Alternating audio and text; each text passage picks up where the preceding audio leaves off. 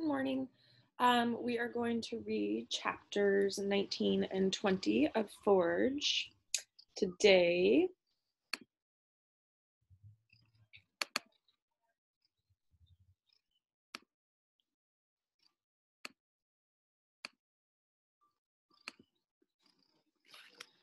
All right, chapter 19, Thursday, December 25th, Christmas 1777. This is going to be a letter from George Washington to John Bannister. He wrote, "To see men without clothes to cover their nakedness, without blankets to lay on, without shoes by which their marches might be traced by the blood from their feet, and at Christmas taking up their winter quarters within a day's march of the enemy, without a house or hut to cover them till they could be built, is a mark of patience and obedience, which in my opinion can scarce be paralleled.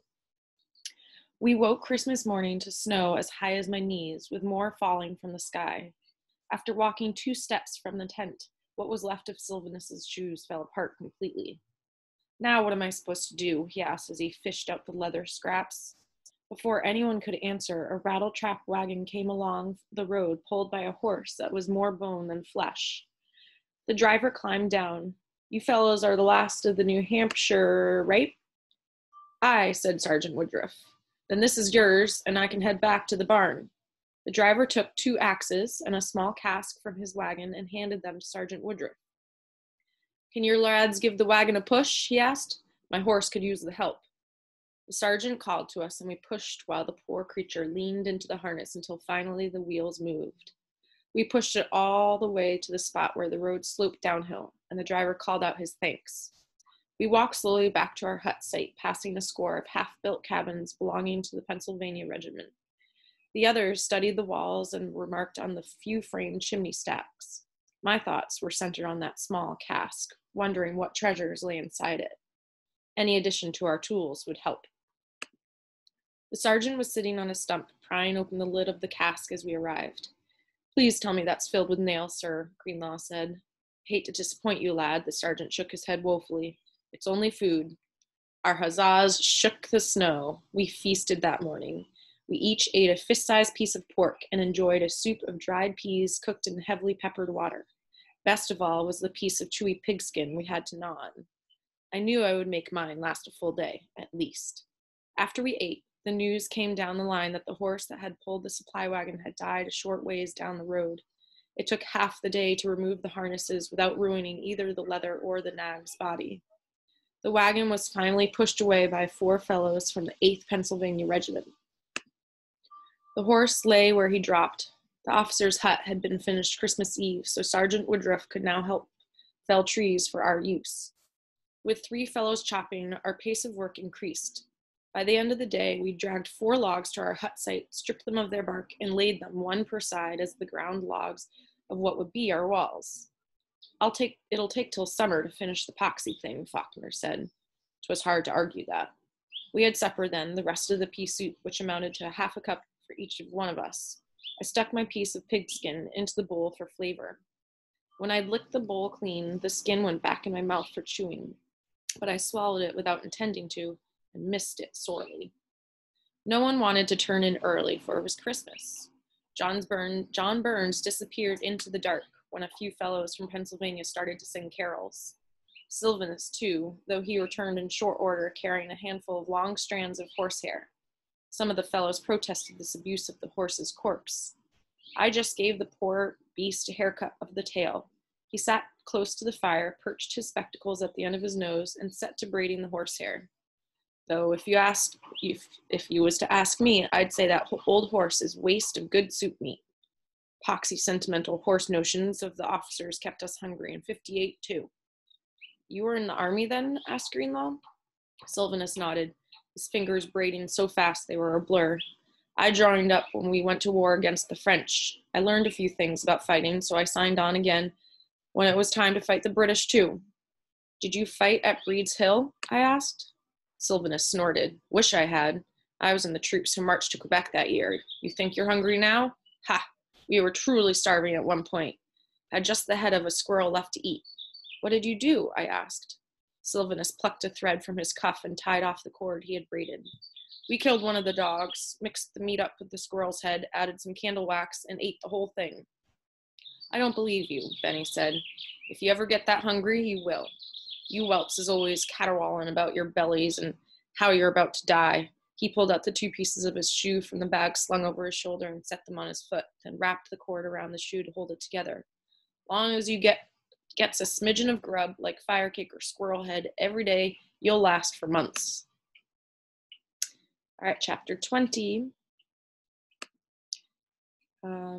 George Washington writing from Valley Forge to Henry Laurens of the Continental Congress.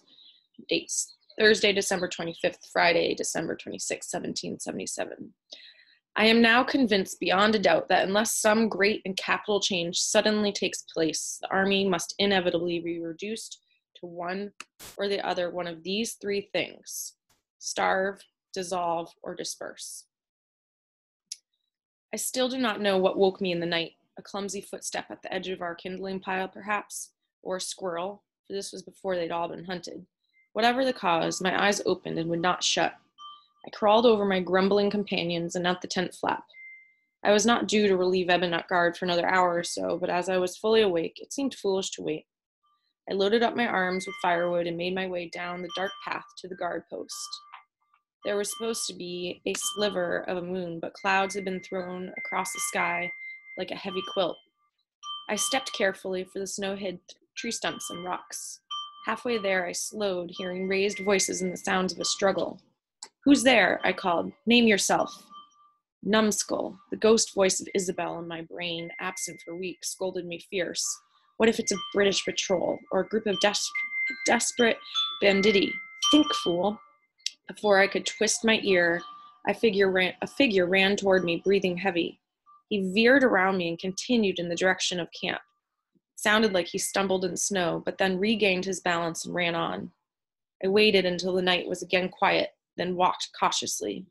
I had not taken 10 steps before I was stopped. Halt, a voice called. What's the countersign? Eben? I strained my eyes, but could not see anything. Is that you? What's going on? The sign is Windsor, he said. Give me the countersign. I stepped closer to him. It's me, you ninny, Curzon. The sound of a hammer being pulled to full cock, preparing a musket to fire, froze me in my boots. The countersign, he demanded. Hartford, I shouted. Don't shoot me, Hartford, Hartford, Hartford. He sighed and uncocked his gun. Can't be too sure. Help me up, will you? I stepped close enough to see his form sitting in the snow. I shifted the wood to one arm and reached out a hand for him to grasp. Were you attacked? I asked. Is it the British? No, he grabbed my sleeve before I could run back to alert the camp. It's not the British. What's the matter then? We need to build up the fire. He walked in the direction of the guard post without offering any explanation. I waited, then followed several paces behind him, fighting the temptation to push him back into the snow. By the time I reached the post, he was on his knees, blowing on the coals of the near-dead fire. Guards are supposed to guard, I said, not wander in the night and let the fire go out. I picked through the wood for the driest pieces. I could well freeze to death, thanks to you. Apologies, he said. Go back to camp. I'll take your duty. No fellow in his right mind would say such a thing. I did not know what to reply, so I fussed with the twigs and blew until the flames caught and kindled the wood. We both leaned toward the fire to warm our hands and faces. I gasped. Eben's left eye was puffy and darkened with blood. His mouth was swollen too, and bleeding, as was his nose and the knuckles on his right hand. What happened? I asked. Do you know how to cook a pumpkin? He asked. Okay, unfortunately we have to stop there, but make sure you do those high quality jots, and I look forward to discussing these 2 chapters. Thanks for listening.